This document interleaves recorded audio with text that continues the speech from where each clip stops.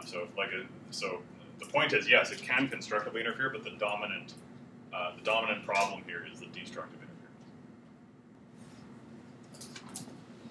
interference. So on the other hand,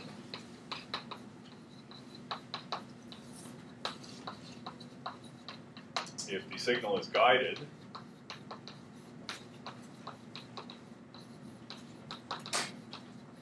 we can get d less than 2.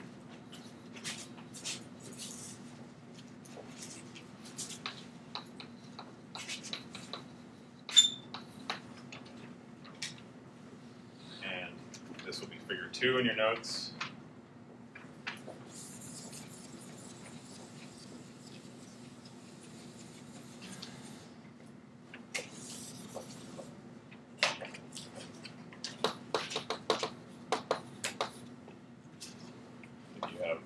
Transmit antenna here and a tunnel, and for the sake of argument, let's say the walls of the tunnel are reflecting the radio waves, then your wavefront will basically stay constant. If the tunnel is a perfect waveguide, that signal actually won't decay down the tunnel. But the situations in which you're in such a circumstance are very limited. So the more likely scenario is that the antenna is over here. And the probability, given a random placement of antennas, that it would be perfectly aligned with the tunnel opening is probably pretty small. And in this case, so the scatter you would get from here would mean that the signal entering the tunnel is quite weak, and that's usually why you lose your cell phone call going to the tunnel. Okay, let's have an example.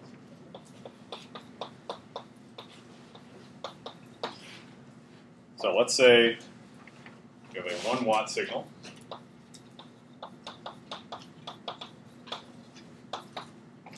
And it is a distance of 100 meters from transmitter to receiver. The receive power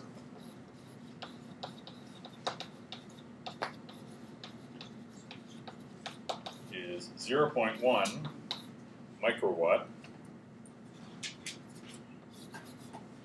excuse me, 0.1 milliwatt,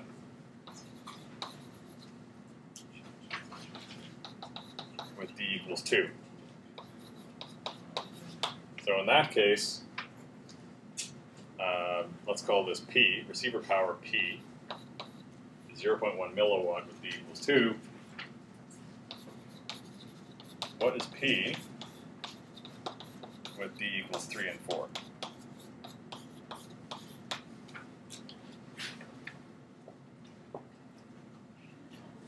Assuming the same constant of proportionality.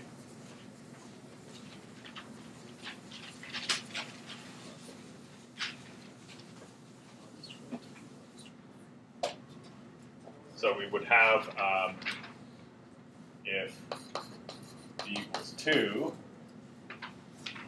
then P is proportional to R squared. So in other words, P is equal to some constant times R squared. Excuse me.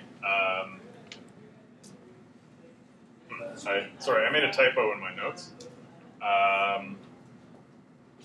Or no, I didn't. If signal decay is proportional to R to the power of D, then it should be is proportional to R to the minus 2. Sorry about that.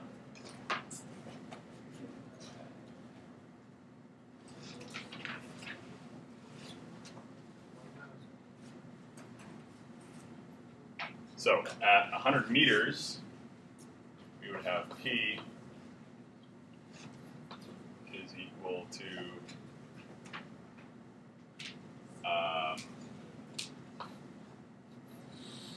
K times 100 to the minus 2, which is equal to K times 1 over 10,000. And this is equal to the receiver power, which is 0.1 milliwatts. So therefore K is equal to, and this is 0.1 milliwatts is 0.0001 watts. So K is equal to K with respect to watts, 1 over 10,000 times this, which is it's equal to 1. This is 1/10,000. Okay, so we know that. Now P is equal to 1 times r to the minus 3,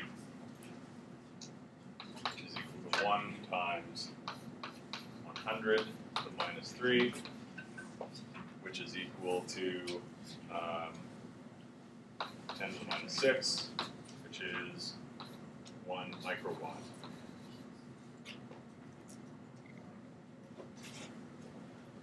Okay, if so that's for D equals 3. Does anybody know what the answer would be with D equals 4?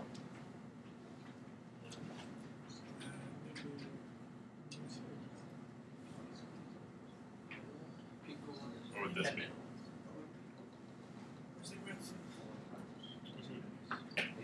It would be 10 to the minus 10 to the minus 8, which is expressed in terms of microwatts.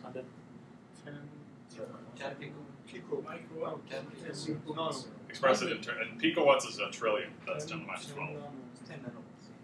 It's 10 nanowatts, which expressed in terms of microwatts is 0.01.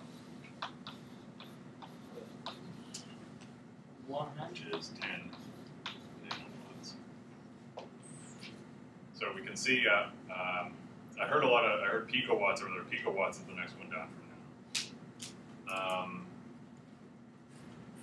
We can see path loss exponent is a big deal.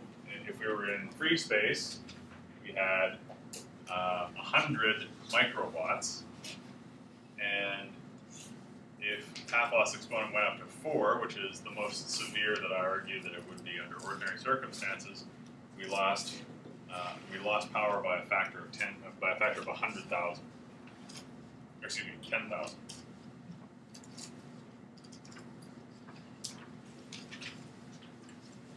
Okay, so I said. Good question. We actually did not use the 1 watt.